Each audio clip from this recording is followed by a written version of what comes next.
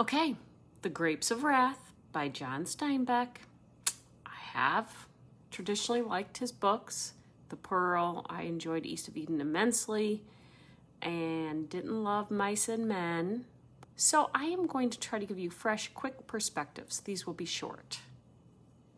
Chapter 1 was dry.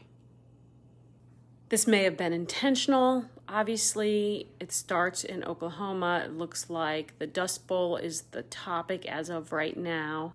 But then he rescued it in the last paragraph. In my opinion, what a honest, heartfelt, true, raw, authentic paragraph.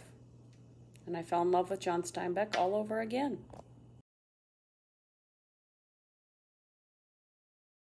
Started chapter 2, changes the pace completely, and here we go. We'll see what I say next week. Goodbye, fellow readers and librarian wannabes.